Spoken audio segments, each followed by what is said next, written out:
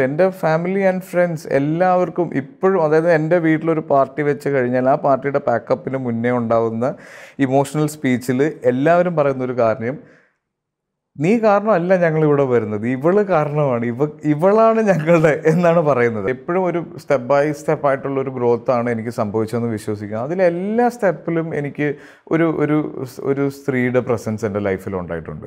ഞാൻ കംപ്ലീറ്റ് ആയിട്ട് director depend ചെയ്യുന്ന ഒരു ആക്ടറാണ്. എനിക്ക് വലിയൊരു അച്ചീവ്മെൻ്റ് ആയിരുന്നു. എൻ്റെ ശബ്ദമില്ല, എൻ്റെ മുഖമില്ല, പക്ഷേ എൻ്റെ കണ്ണ് മാത്രം കണ്ടിട്ട് അത് ഞാനാണെന്ന് മനസ്സിലാക്കാൻ നമ്മുടെ മലയാളികൾക്ക് പറ്റിയെന്ന് പറയുന്നതിൽ കൂടുതൽ എനിക്ക് ഒന്നും എൻ്റെ ലൈഫിൽ വേണ്ട.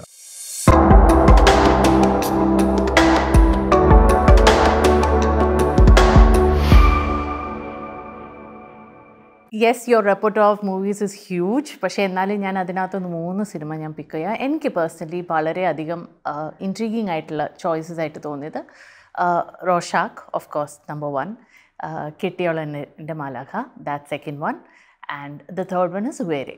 ഓക്കെ, വളരെ ചാലഞ്ചിങ് ആയിട്ടുള്ള റോൾസ് ആയിരുന്നു ഫോർ യു പേഴ്സണലി. ആസിഫ് ഈ സ്ക്രിപ്റ്റ് കേട്ടപ്പോൾ I would like to know, ഉള്ളിൽ എന്തായിരുന്നു? പേടി ഉണ്ടായിരുന്നോ? ചാലഞ്ച് ആയിരുന്നു? What is it about those scripts and those characters അത് ശരിക്കും എക്സൈറ്റ് ചെയ്ത അല്ലെങ്കിൽ ഏറ്റവും ചാലഞ്ചിങ് പാർട്ട് എന്തായിരുന്നു? ഞാൻ എൻ്റെ മെച്ചൂരിറ്റി ലെവൽ വെച്ച് തന്നെ പറയാം.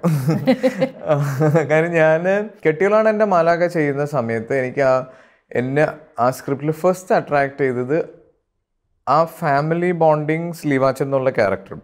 എനിക്കിതിൻ്റെ ടു ബി വെരി ഓണസ്റ്റ്, എനിക്ക് ഈ മാരിറ്റൽ റേപ്പിൻ്റെ പ്രശ്നങ്ങളോ അതൊന്നും ഞാൻ അതിൻ്റെ ഫസ്റ്റ് ഡ്രാഫ്റ്റിൽ മനസ്സിലാക്കിയിട്ടില്ലായിരുന്നു.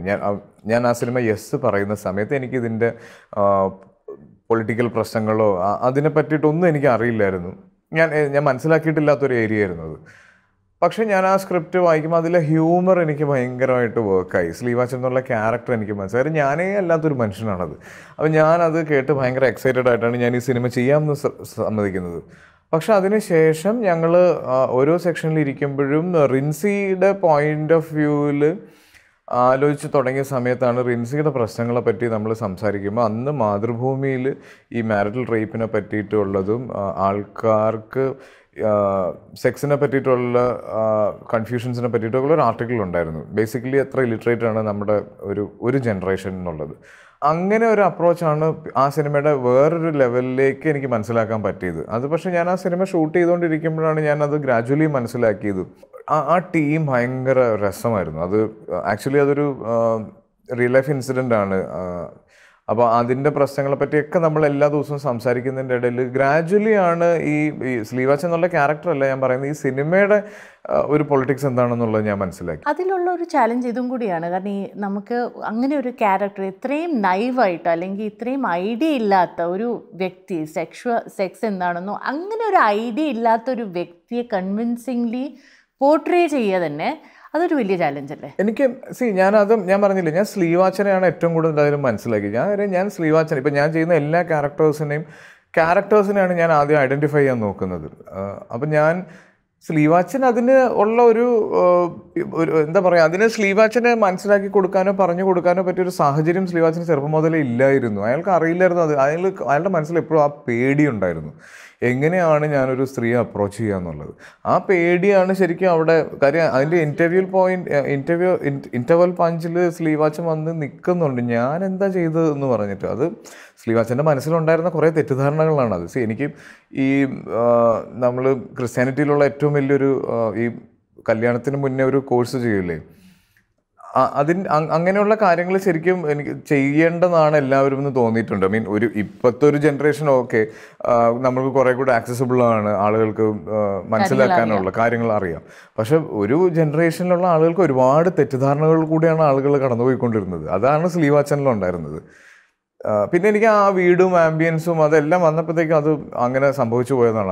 അതിൻ്റെ ക്രെഡിറ്റ് മൊത്തം അതിൻ്റെ ടെക്നിക്കൽ ടീമിനുള്ളതാണ്, പിന്നെ അതിൻ്റെ സ്ക്രിപ്റ്റ് റൈറ്ററും. പിന്നെ ഉയരെ ഞാൻ എപ്പോഴും ഉയരെ പറ്റി പറയുന്ന ഒരു കാര്യമാണ്. ഞാൻ ഉയരയുടെ ഒരു പ്രൊമോഷണൽ ഇൻ്റർവ്യൂവിന് പോലും ഞാൻ പറയാതിരുന്നത് ഞാൻ ഗോവിന്ദിനിൽ അത്രയും കൺവിൻസ്ഡ് ആയിരുന്നു. റിലേറ്റ് ചെയ്യുന്നത് എങ്ങനെയാണ് ഗോവിന്ദുമായിട്ട് അവിടെയല്ലേ ചാലഞ്ച്? എങ്ങനെയാണ് കൺവിൻസ്ഡ് ആക്കിയത്? ഗോവിന്ദ് പല്ലവിയെ സ്നേഹിച്ചിരുന്ന ആ ഒരു മാഡ്നെസ്, ഈ ടോക്സിക് ലവ് എന്ന് പറയില്ല, ആ മാഡ്നെസ്സിനൊരു എക്സ്പ്ലനേഷൻ എൻ്റെ കയ്യിലുണ്ട്. ഞാനത് പറയാൻ ആഗ്രഹിക്കുന്നില്ല. അപ്പം അതിലാണ് എനിക്ക് ഗോവിന്ദനെ ജസ്റ്റിഫൈ ചെയ്ത് സംസാരിക്കാൻ പറ്റില്ല. ഗോവിന്ദൻ എന്തുകൊണ്ട് അത് ചെയ്തു എന്ന് പറയാൻ പറ്റില്ല. പക്ഷേ ആ സിനിമ ചെയ്യുമ്പോൾ ഞാനത് വിശ്വസിച്ചാണ് ചെയ്തത്.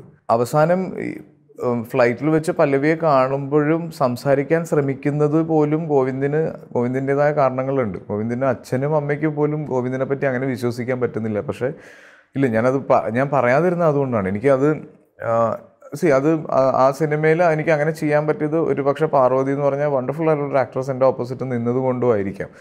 എനിക്ക് പിന്നെ ബോബി സഞ്ജയ് അവർ എന്നെ വിളിച്ച് പറഞ്ഞ് ഈ സ്ക്രിപ്റ്റ് പറയുന്ന സമയത്ത് എനിക്ക് ആദ്യം ഇത് കേട്ട് കഴിഞ്ഞപ്പോൾ എനിക്ക് ഒരാൾ ഓർമ്മ വന്നു. എൻ്റെ കോളേജിലുണ്ടായിരുന്നു, എൻ്റെ ഒരു സീനിയർ ഉണ്ടായിരുന്നു. ഞാൻ കണ്ടിട്ടുണ്ട് ഇവർ തമ്മിൽ പ്രേമിക്കുന്നത്, ഇവർ തമ്മിൽ വഴക്കുണ്ടാക്കുന്നതും. എൻ്റെ റൂമിലായിരുന്നു. അപ്പോൾ ഇവൻ്റെ ഗേൾ ഫ്രണ്ട് ബാംഗ്ലൂരാണ് പഠിക്കുന്നത്. അപ്പോൾ ഈ രാവിലെ ഓട്ടോറിക്ഷ കയറിയിട്ട് ഓട്ടോറിക്ഷ ഡ്രൈവറിൻ്റെ കയ്യിൽ ഫോൺ കൊടുക്കാൻ പറയും.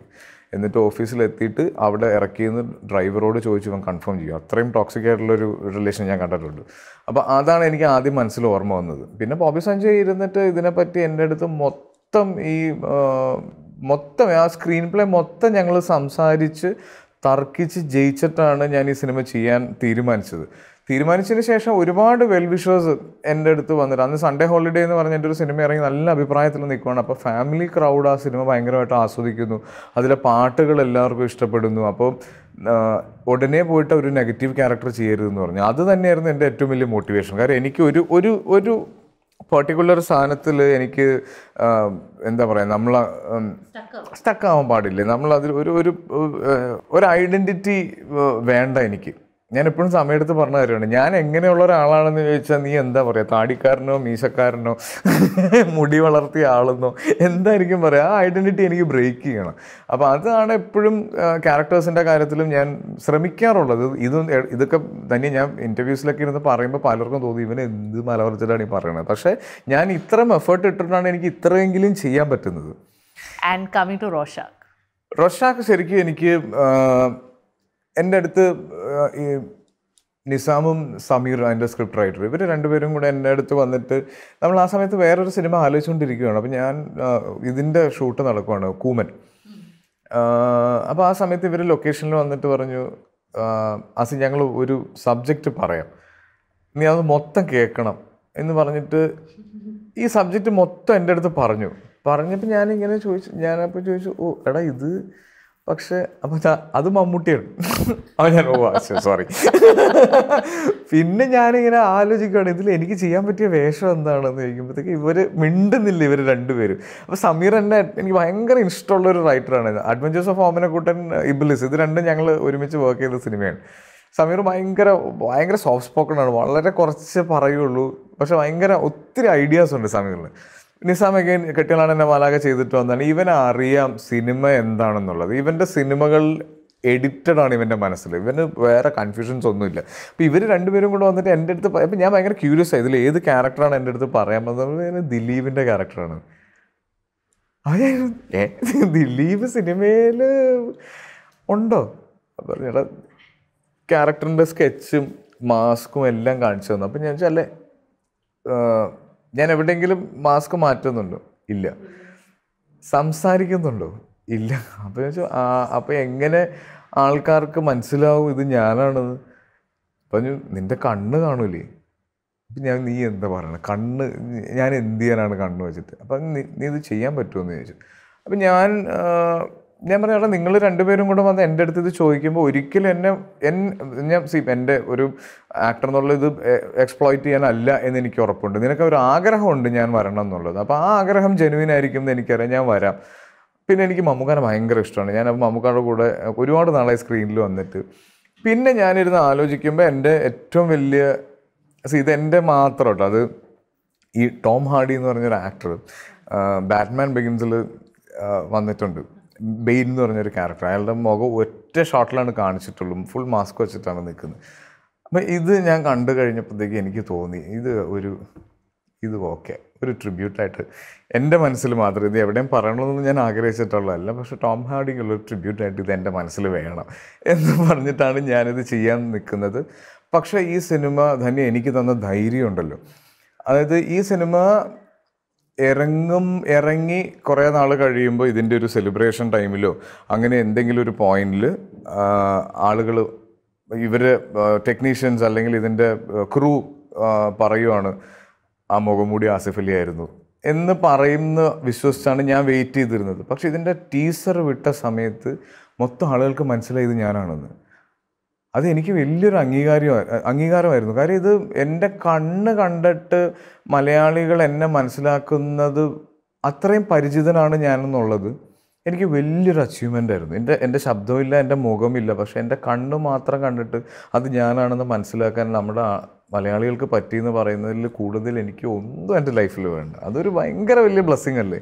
പക്ഷേ ഞാൻ ആസ് എൻ ആക്ടർ ഞാൻ ചിന്തിക്കുകയാണ് Asif, when you are ഇംബൈബിങ് that character ഞാൻ പെർഫോം ചെയ്യുന്ന സമയത്ത് നമ്മൾക്കൊരു ഔട്ട്ലെറ്റേ ഉള്ളൂ, വിച്ച് ഇസ് ദിസ്, ഇതേ ഉള്ളൂ ഒരു ടൂൾ.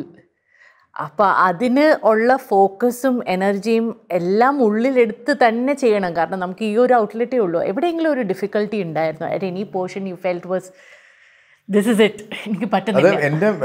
എൻ്റെ മേജർ പോർഷൻസ്, അതായത് മമ്മൂക്കയുടെ കൂടെ എനിക്ക് ഞാൻ ആ വീട്ടിൽ ഗ്രേസിനെ മമ്മൂക്ക അടിക്കാൻ കൈ ഓങ്ങുമ്പോൾ ഞാൻ വരുന്ന ഒരു ഷോട്ടുണ്ട്. അത് പിന്നെ ബാക്കിൽ നിന്നിട്ട് ഇവരുടെ തർക്കം, ഈ എന്നെ കൊണ്ടുവരാൻ വേണ്ടിയിട്ട് ഇയാൾ ടെംപ്റ്റ് ചെയ്യുന്ന ഒരു പോർഷനുണ്ട്. ഇതിലും മാത്രമാണ് എൻ്റെ മമ്മൂക്കായിട്ട് കോമ്പിനേഷൻ ഉണ്ടായിരുന്നത്. പിന്നെ മമ്മൂക്കയുടെ പാസ്റ്റ് കാണിക്കുമ്പോൾ ദുബൈയിൽ വെച്ചിട്ട് ഷൂട്ട് ചെയ്തതിൻ്റെ അകത്ത് അങ്ങനെ എനിക്കൊരു 2 ദിവസം ഷൂട്ടാണ് എനിക്ക് മൊത്തം ഉണ്ടായിരുന്നത്. ബാക്കി മൊത്തം CG ഷോട്ട്സ് ആയിരുന്നു. Green മാറ്റ്സിൽ shoot ചെയ്തേക്കുമായിരുന്നു. അപ്പോൾ അതും എൻ്റെ ആലോചിച്ചോക്കെ എന്നെ ഒരു ഗ്രീൻ മാറ്റിൽ കൊണ്ടുവച്ചിട്ട് ആ സ്ക്രിപ്റ്റ് മൊത്തം ഞാൻ വായിച്ചിട്ട് അതിൻ്റെ സിറ്റുവേഷൻ പഠിച്ചിട്ടാണ് ഞാൻ അവിടെ വന്ന് ഗ്രീൻ മാറ്റിൽ ചെയ്യുന്നത്. അപ്പോൾ പക്ഷേ ഞാൻ പറഞ്ഞില്ലേ, നിസാം എന്ന് പറഞ്ഞ ടെക്നീഷ്യൻ, അദ്ദേഹത്തിൻ്റെ സിനിമയെ പറ്റിയും ക്യാരക്ടേഴ്സിനെ പറ്റിയിട്ടും അത്രയും പ്രിപ്പയർഡ് ആണ്. അപ്പോൾ അതുകൊണ്ട് സംഭവിച്ചു. അതൊരു എവല്യൂഷൻ തന്നെയായിരിക്കും. ഗ്രീൻ സ്ക്രീൻ എനിക്കത് ഇങ്ങനെയുള്ള കുഞ്ഞു കുഞ്ഞു ചാലഞ്ചസ് അല്ലേ നമുക്കൊരു എനർജി തരുന്നത്. Anyways, moving on to your people's skills. അത് ഞാൻ പലയിടത്തുനിന്നും കേട്ടിട്ടുണ്ട് ദാറ്റ് ഒന്ന് എക്സ്ട്രോവേർട്ടാണ്, എവിടെ പോയാലും പെട്ടെന്ന് ആൾക്കാരുമായിട്ട് ഇടപെടാൻ ഉള്ള ഒരു കഴിവ്. പിന്നെ എല്ലാവരോടും ഒരുപോലെ പെരുമാറുന്ന രീതി. അതായത് ഞാൻ വേറൊരു വളരെ ക്ലോസ് ഫ്രണ്ടിനോട് ചോദിച്ചപ്പോൾ അദ്ദേഹം പറഞ്ഞ കാര്യമാണ്, ഇപ്പോൾ ഒരു പബ്ബിൽ പോയാലും തന്നെ നമ്മൾ സാധാരണ എനിക്ക് ഓർമ്മയുണ്ട്, ഞാനൊരു ഹെയർ കട്ടിങ് സലൂണിൽ പോയപ്പോൾ ഞാൻ ആസിഫിനെ കണ്ടിരുന്നു. അതിന് ശേഷവും ഞാൻ കണ്ടിരുന്നു പനംപ്ലി നഗറിൽ. ആസിഫ് എല്ലായിടത്തും പോകാറുണ്ട്, ഫ്രീലി ആൾക്കാരായിട്ട് ഇടപെടാറുണ്ട്. അവിടെ പോകുമ്പോൾ you meet everybody and then you sit down to have your fun. That's A practice with you. അത് സെറ്റിലാണെങ്കിൽ താഴെ തൊട്ട് മേളിലത്തെ തട്ട് വരെ നിൽക്കുന്ന ആൾക്കാരുമായിട്ട് എല്ലാവരുമായിട്ട് ഒരുപോലെ ഇടപെടുക. What is it about you that makes it so easy for you to interact with people? എല്ലാവരുമായിട്ട് ഒരുപോലെ ഇടപെടാനുള്ള ഒരു ഈസ് ഉണ്ടല്ലോ. കാരണം പലപ്പോഴും ഒരു പബ്ലിക് ഫിഗറായിട്ട് നിൽക്കുമ്പോൾ നമ്മൾ വാൾസ് ക്രിയേറ്റ് ചെയ്യേണ്ടി വരും to just protect your sanity, your space, your privacy, കുറച്ച് സമാധാനത്തിന് വേണ്ടി. ഇത് നേരെ തിരിച്ചാണല്ലോ ഓപ്പറേറ്റ് ചെയ്യുന്നത്. What is it behind it? ഞാൻ എല്ലായിടത്തും ഞാൻ പോകും എന്ന് പറയുന്നതിൻ്റെ ആൻസർ ഈസ്, എനിക്ക് എല്ലായിടത്തും പോകണം. എനിക്ക് എൻ്റെ സാധാരണ ലൈഫ് എനിക്ക് മിസ് ചെയ്യാൻ താല്പര്യമില്ല. എനിക്ക് സൂപ്പർ മാർക്കറ്റിൽ പോകണം, എനിക്ക് കടയിൽ പോകണം, എനിക്ക് പനമ്പള്ളി നാട്ടിൽ പോകണം, എനിക്ക് കോഫി ഷോപ്സിൽ പോകണം, എൻ്റെ ഫ്രണ്ട്സിൻ്റെ കൂടെ ചില്ല് ചെയ്യണം, ഫാമിലിയായിട്ട് നടക്കാൻ പോകണം. ഇതൊക്കെ എൻ്റെ പണ്ടത്തെ ലൈഫിലുണ്ടായിരുന്നതാണ്. അതെനിക്ക് ഒരിക്കലും മിസ് ചെയ്യാൻ താല്പര്യമില്ല. അതിൽ ആക്ടർ എന്ന നിലയ്ക്ക് ഒത്തിരി പ്രയോജനം ഉണ്ടാവാറില്ലേ ഈ ഒരു ഇടപെടൽ കാരണം? ഒരുപാട് ആളുകളെ കാണാൻ പറ്റുന്നുണ്ട്, ഒരുപാട് ആളുകളെ മനസ്സിലാക്കാൻ പറ്റുന്നുണ്ട്. പിന്നെ ഞാൻ പറഞ്ഞില്ലേ, എന്നെ ഇപ്പം ഞാൻ ഒരുപാട് പേരെ കാണണമെന്നും പരിചയപ്പെടണമെന്നും ഇവരോട് സംസാരിക്കണമെന്നൊക്കെ ആഗ്രഹിച്ചിട്ടുണ്ട്. എനിക്കിപ്പോഴും ആഗ്രഹമുണ്ട്. അങ്ങനെ എന്നെപ്പറ്റി ആഗ്രഹിക്കുന്ന ഒരാളെ ലിമിറ്റ് ചെയ്യാൻ എനിക്ക് താല്പര്യമില്ല. ഞാൻ എല്ലാവരോടും സംസാരിക്കും. സെറ്റിലോ ലൊക്കേഷനിലോ ഉള്ള ആളുകളെല്ലാവരും അവരെല്ലാവരും സിനിമയുടെ ഭാഗമായിട്ട് നിൽക്കുന്ന ആൾക്കാരാണ്. അപ്പോൾ അവരെ ഒരിക്കലും ഇപ്പം DOPക്ക് ഒരു സ്നേഹം, ലൈറ്റ് ബോയ്ക്ക് ഒരു സ്നേഹം എന്നല്ല. അവരെല്ലാവരും ഞാൻ കാണുന്നതും എന്നെ ഇഷ്ടപ്പെടുന്ന, എൻ്റെ കൂടെ വർക്ക് ചെയ്യുന്ന ആളെന്നുള്ള രീതി തന്നെയാണ്. അപ്പോൾ അത് ധന്യ ഇതിനെപ്പറ്റി ഞാൻ ആലോചിക്കാറില്ല. എനിക്ക് ഇങ്ങനെയൊക്കെ ചോദിക്കുമ്പോഴാണ് ഞാൻ ഒന്ന് കൺഫ്യൂസ്ഡ് ആവുന്നത്, ഇങ്ങനെ ഞാൻ ചെയ്യാൻ പാടില്ല എന്നുള്ളത്. ഞാൻ ശീലിച്ചു വന്ന ഒരു രീതി ഇതാണ്. ചിലപ്പം എഗെയിൻ ഞാൻ വീണ്ടും വാപ്പാനെ കോട്ട് ചെയ്യേണ്ടി വരും. കാര്യം എൻ്റെ വാപ്പ ഒരു രാഷ്ട്രീയക്കാരനാണ്. അദ്ദേഹം, ഞാൻ പറഞ്ഞില്ല, രാവിലെ എഴുന്നേൽക്കുമ്പോൾ ഞാൻ ചെറുപ്പം മുതലേ ഞാൻ കാണുന്ന എൻ്റെ വാപ്പ നടന്നു പോയിട്ട് വീടിൻ്റെ ഗേറ്റ് തുറന്നിടുന്നതാണ്. രാവിലെ 7 മണിക്ക് 7:30 മണിക്ക് എൻ്റെ വീടിൻ്റെ ഗേറ്റ് തുറന്നിടും. അങ്ങനെ എൻ്റെ വാപ്പ ആളുകളായിട്ട് സംസാരിക്കുന്ന, ഇടപഴകുന്ന ആളാണ്. അതാണ് ഞാൻ എൻ്റെ ചെറുപ്പം മുതലേ കാണുന്നത്. I am coming back. എനിക്ക് അപ്പോൾ അതായിരിക്കാം ഞാൻ എൻ്റെ ലൈഫിൽ എനിക്ക് ഞാൻ പറഞ്ഞില്ല, എനിക്ക് ഞാൻ ദേഷ്യപ്പെടാറുണ്ട്, ഞാൻ ബഹളം വെക്കാറുണ്ട്, അതെല്ലാം ഞാൻ ബീങ് മൈസെൽഫ്. അപ്പോൾ അത് ഒരിക്കലും ഞാൻ ഇതിനെപ്പറ്റി ചിന്തിച്ചിട്ടില്ല, ഞാൻ അങ്ങനെ ചെയ്യണതുകൊണ്ട് കുഴപ്പമുണ്ടോ എന്നുള്ളത്. എനർജി പ്രിസർവ് ചെയ്ത് എന്ന നിലയ്ക്കാണ് ഞാൻ ചോദിച്ചത്. As an actor many A time you need to guard your self. പിന്നെ എനിക്ക് ഒറ്റ കാര്യത്തിൽ എനിക്ക് ഇറിറ്റേറ്റഡ് ആവുന്നത്, എൻ്റെ കുട്ടികളെ ഞാൻ പുറത്ത് പോകുന്ന സമയത്ത് പിടിച്ചു നിർത്തി ഫോട്ടോ എടുക്കാൻ ശ്രമിക്കുന്ന സമയത്താണ് ഞാൻ വയലൻ്റ് ആയിട്ടുള്ളത്. അത് മാത്രം എനിക്ക് ഒരിച്ചിരി കൺസേൺ ഉണ്ട്. കാര്യം അവരൊരു പ്രിവിലേജ് ഇപ്പോൾ എക്സ്പീരിയൻസ് ചെയ്യരുത് എന്നുള്ള ഒരു ആഗ്രഹമുണ്ട് എനിക്ക്. അവർ സ്കൂളിൽ പോകുമ്പോഴോ അല്ലെങ്കിൽ അവർ എൻ്റെ വേറെ ഫ്രണ്ട്സിൻ്റെ കൂടെ പോകുമ്പോഴോ അവർക്കൊരു ആവശ്യമില്ലാത്തൊരു പ്രിവിലേജ്, അതായത് ഇവരുടെ മനസ്സിൽ കയറാൻ പാടില്ല ഒരു സ്റ്റാർ മെറ്റീരിയലാണ്, അല്ലെങ്കിൽ ആളുകൾ എന്നെ ശ്രദ്ധിക്കുന്നുണ്ട്, ആളുകൾക്ക് എൻ്റെ കൂടെ ഫോട്ടോ എടുക്കാൻ താല്പര്യമുണ്ടെന്ന്. അത് ഇപ്പോൾ അവർ എടുക്കണ്ട, അവർ പണിയെടുത്ത് അവരുണ്ടാക്കി. ഈ ഏറ്റവും വലിയൊരു element which is about Asif is what I sense is that you are A very romantic person. Romance ഒത്തിരി അധികം മനസ്സിൽ കാത്തു സൂക്ഷിക്കുന്നതും, റൊമാൻസ് അതൊരു വ്യക്തി എന്ന നിലയ്ക്കല്ല, to life, to nature, to people എല്ലാം കാത്തു സൂക്ഷിക്കുന്ന ഒരു വ്യക്തിയാണ്. Tell me about your good old days in college. What were your notions about love and romance? And ഇന്ന് ഒരു മാൻ വുമൻ റിലേഷൻഷിപ്പിൻ്റെ ഇന്ന് കോണ്ടെക്സ്റ്റ് ചോദിച്ചാൽ what is your definition of or idea of love today? എനിക്ക് ഗേൾ ഫ്രണ്ട്സ് ഉണ്ടായിട്ടുണ്ട് കുറേ, എനിക്ക് കുറേ best friends ഉണ്ടായിട്ടുണ്ട്, ഗേൾ ബെസ്റ്റ് ഫ്രണ്ട്സ് ഉണ്ടായിട്ടുണ്ട്. അപ്പം ഞാൻ പറഞ്ഞില്ല, എപ്പോഴും ഒരു സ്റ്റെപ്പ് ബൈ സ്റ്റെപ്പായിട്ടുള്ളൊരു ഗ്രോത്താണ് എനിക്ക് സംഭവിച്ചതെന്ന് വിശ്വസിക്കുന്നത്. അതിലെല്ലാ സ്റ്റെപ്പിലും എനിക്ക് ഒരു സ്ത്രീയുടെ പ്രസൻസ് എൻ്റെ ലൈഫിൽ ഉണ്ടായിട്ടുണ്ട്. അപ്പോൾ അത് ബീങ് മൈ ഗേൾ ഫ്രണ്ട്, എൻ്റെ ഉമ്മ മുതൽ എല്ലാവർക്കും അതിനൊരു സ്പേസ് ഉണ്ട്. ഇപ്പം ഞാൻ 9th ആദ്യമായിട്ട് എനിക്കൊരു അഫെയർ ഉണ്ടാകുന്നത്. അതുകൊണ്ടാണ് ഞാൻ SSLC കംപ്ലീറ്റ് ചെയ്തത്. അവളുടെ നോട്ട്സ് എടുത്തിട്ടാണോ? അല്ല, എനിക്ക് ആ സമയത്തൊക്കെ ഞാൻ പഠിക്കാൻ ഭയങ്കര മോശമായിരുന്നു. അപ്പോൾ നമ്മൾ ഇൻഫ്ലുവൻസ് ചെയ്യുന്ന ഗേൾ ഫ്രണ്ട്സ് ഉണ്ടല്ലോ. എഗെയിൻ ഞാൻ ഡിഗ്രി സെക്കൻഡ് ഇയർ പഠിക്കുമ്പം എനിക്ക് ഭയങ്കര എൻ്റെ ഒരു ബെസ്റ്റ് ഫ്രണ്ട് എന്ന് പറയാവുന്ന ഒരു റിലേഷൻ ഉണ്ടായിരുന്നു എനിക്ക്, ആൻ എന്ന് പറഞ്ഞിട്ട്. ആൻ മേരി, അവളാണ് എൻ്റെ ജൂനിയറാണ്. അപ്പോൾ എനിക്ക് എൻ്റെ സപ്ലീസ്, അതായത് എൻ്റെ first ഇയറിലെ സപ്ലി, second ഇയറിലെ സപ്ലി, like first sem, second sem, third sem and fourth sem, ഇത് 4 സപ്ലി ഒരുമിച്ചാണ് വരുന്നത്. എന്നിട്ട് അവളെന്നെ ഇക്കാന്നാണ് വിളിക്കുക, കാക്ക. അപ്പോൾ like my sister.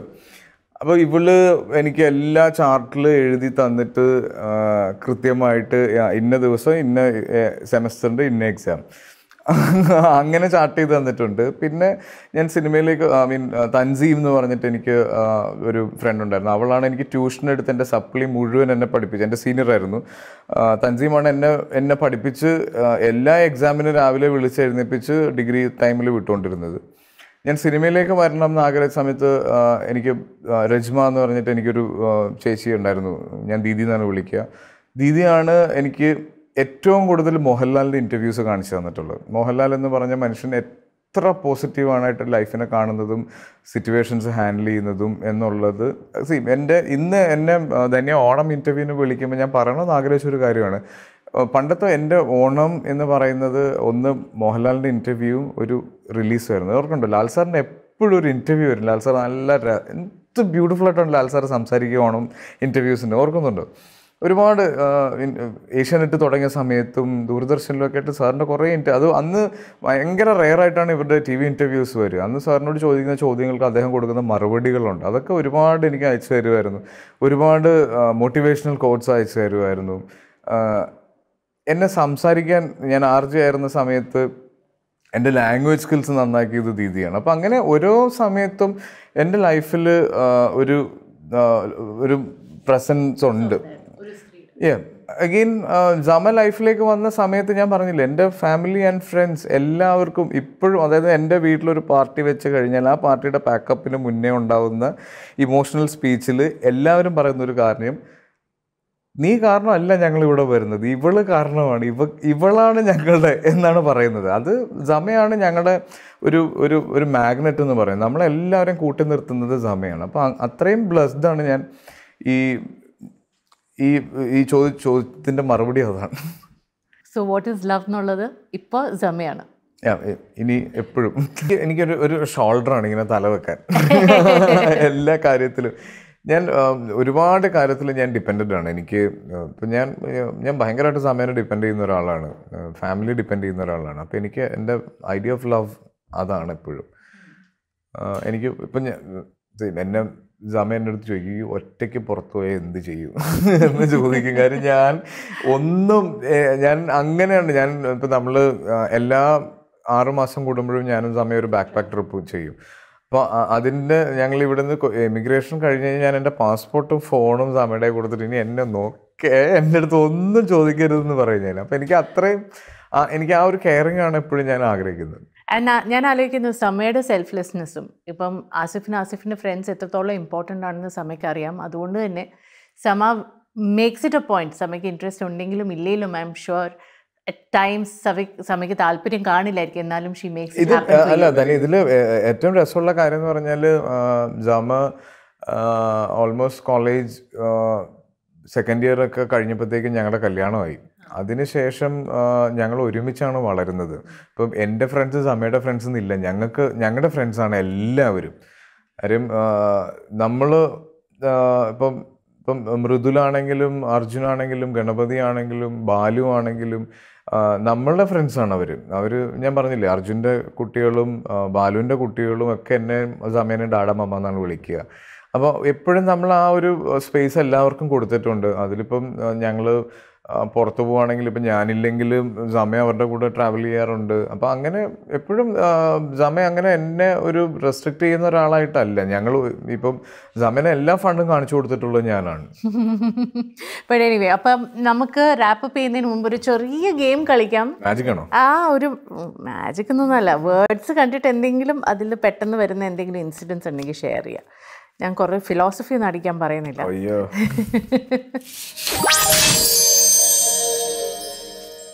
So welcome to I Am Game. I Am Game.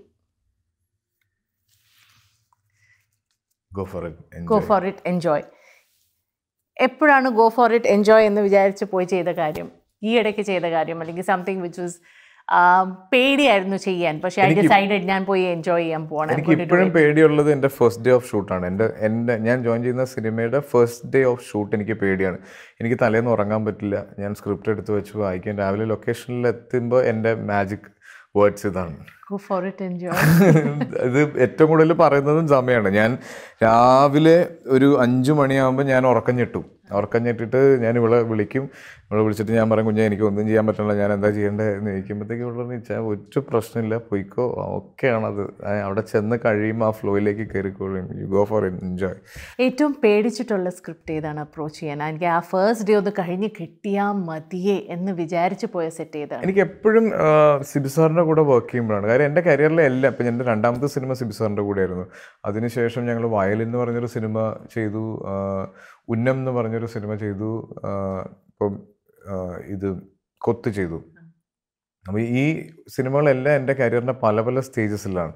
അപ്പോൾ ബീങ് എൻ ആക്ടർ ഞാൻ എന്തോരം മാറുന്നുണ്ട്, എത്ര നന്നാവുന്നുണ്ടെന്ന് കറക്റ്റായിട്ട് ജഡ്ജ് ചെയ്യാൻ പറ്റുന്ന ഒരു ആൾ സിബി മലയിലാണ്. അപ്പോൾ എനിക്ക് സിബി സാറിൻ്റെ ലൊക്കേഷനിൽ ചെല്ലുമ്പോൾ എനിക്ക് ഏറ്റവും വലിയ പേടി അതാണ്. എനിക്ക് ഒരു ഫസ്റ്റ് ഡേ അല്ലെങ്കിൽ ഒരു പെർട്ടിക്കുലർ ഒരു ഇത് കഴിഞ്ഞാൽ പിന്നെ ഞാൻ റിലാക്സ്. എനിക്ക് സാറിൻ്റെ കൂടെ ഇപ്പോഴും എനിക്ക് സാറിനെ കാണുമ്പോൾ എനിക്ക് പേടിയാണ്. നമ്മൾ ഒരു സ്കൂൾ പ്രിൻസിപ്പളിനെ കാണുന്ന ഒരു ഫീലിലാണ് ഞാൻ എപ്പോഴും നിൽക്കുക.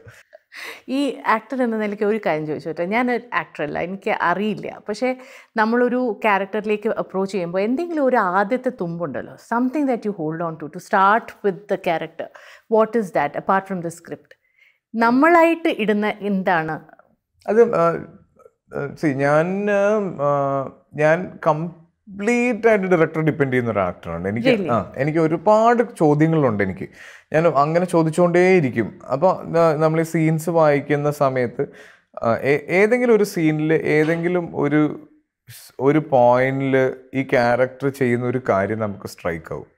അതിൻ്റെ മുന്നോട്ടും ബാക്കോട്ടുമാണ് ഞാൻ ആ ക്യാരക്ടർ ഡെവലപ്പ് ചെയ്യുക. അങ്ങനെയാണ് എനിക്ക് കിട്ടാറുള്ളത്. അത് കൃത്യമായ ആണോ എന്നറിയില്ല. പക്ഷെ എനിക്കത് വായിച്ചിരുമ്പോൾ, അതായത് ഞാൻ നോർമലി റിയാക്ട് ചെയ്യാത്ത അല്ലെങ്കിൽ ഞാൻ ചെയ്യാത്ത, ഐ മീൻ ഞാൻ ചെയ്യാത്ത എന്താണ് ആ ക്യാരക്ടർ അങ്ങനെ ചെയ്യാനുള്ള കാരണം എന്ന് സ്പോട്ട് ചെയ്തിട്ട് അതിൻ്റെ മുന്നോട്ടും ബാക്കിലേക്കും വർക്ക് ചെയ്യുക എന്നുള്ളതാണ് ഇപ്പോൾ ഞാൻ ചെയ്തുകൊണ്ടിരിക്കുന്ന ഒരു കാര്യം. Thank you for the tip. Don't. Oh. Yes, this is a profound one for you. അതാണ് ഞാൻ ഉള്ളിന്ന് എപ്പോഴെങ്കിലും ഒരു സ്വരം don't do it. എനിക്കത് വരാറില്ല. അതാണ് എൻ്റെ ഒരു, എനിക്ക് സംസാരിക്കാൻ തോന്നുന്ന കാര്യങ്ങൾ ഞാൻ സംസാരിക്കും, ചെയ്യാൻ തോന്നുന്ന എല്ലാം ഞാൻ ചെയ്യും. അപ്പോൾ അതുകൊണ്ട് അങ്ങനെ ഒരു ഉള്ളിൽ നിന്നുള്ള വരവ് ഞാൻ ഇതുവരെ ഫീൽ ചെയ്തിട്ടില്ല. ആരെങ്കിലും എന്തെങ്കിലും ഡോണ്ട് പറഞ്ഞിട്ടുണ്ട്, അത് കേട്ടില്ല, എന്നിട്ട് പോയി ചെയ്തു, എന്നിട്ട് ചെയ്തിട്ട് അത് ശരിയായി എന്നൊരു സംഭവം ഉണ്ടായിട്ടുണ്ട്? ഞാൻ പറഞ്ഞില്ല, എൻ്റെ സ്ക്രിപ്റ്റ് സെലക്ഷൻസ് എപ്പോഴും ഞാൻ പറഞ്ഞിട്ടുണ്ടല്ലോ, അത് എപ്പോഴും എൻ്റെ കോളാണത്. അത് ഒരാൾ റെക്കമെൻഡ് ചെയ്തത് കൊണ്ടോ ഒരാൾ ചെയ്യണ്ടെന്ന് പറഞ്ഞത് കൊണ്ടോ ഞാൻ തീരുമാനിക്കില്ല. ആ തീരുമാനം എന്തായാലും അതിൻ്റെ റിസൾട്ട് എന്തായാലും അത് എൻ്റെ ആണ് എന്നുള്ളൊരു വാശി എനിക്കുണ്ട്. അത് എൻ്റെ ആയിരിക്കണം എന്നുള്ളത് കാര്യം. അപ്പോൾ അത് മോശമായാലും അത് നന്നായാലും അതിൻ്റെ സന്തോഷമായാലും സങ്കടമായാലും അത് എൻ്റെ തീരുമാനമായിരുന്നു എന്നുള്ളൊരു സന്തോഷം എനിക്ക് എപ്പോഴും ഉണ്ടാവും. One more. More than you know. More than you know. About me? Mm-hmm. Is there more than what we know about you? കാരണം ഞാൻ ഒരു ഇന്റർവ്യൂവിൽ ഒരു ലൈൻ കേട്ടു, നിങ്ങൾ കാണുന്ന ആളല്ല ഞാൻ ശരിക്കും. ദാറ്റ് വാസ് എ ലൈൻ എൻ്റെ മനസ്സിലിങ്ങനെ തട്ടി നിന്നൊരു ലൈനാണ്. കാരണം ഞാൻ ഈ ചോദ്യങ്ങളൊക്കെ ചെയ്ത് ഉത്തരങ്ങളൊക്കെ പറഞ്ഞിട്ട് വേറൊരാൾ ഉള്ളിൽ ഒളിച്ചിട്ടുണ്ടോ എന്നുള്ളൊരു ചോദ്യം. എൻ്റെ ഓഫ് ദി ഡേ ഞാനൊരു ആക്ടറാണ്. അപ്പം അതിൻ്റെതായ